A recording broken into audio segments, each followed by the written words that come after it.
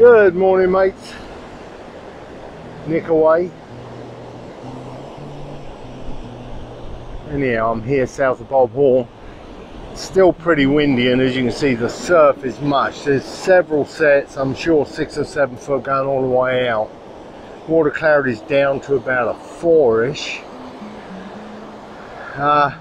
That tropical storm hurricane that we're watching, Grace, has gone across the Yucatan. They're expecting it to pull tight in on Keep South and go into Mexico, so we should be okay.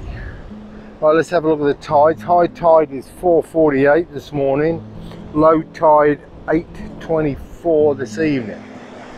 Water has been up the beach, a tiny bit of weed, but that's all old stuff from what I'm seeing. Driving should improve throughout the course of the day. At the moment, I'm going to put it at like a 3 to a 4 at the most, but it should improve as the tide starts dropping out. Later this evening should be quite pleasant. Anyhow, you all have a great day.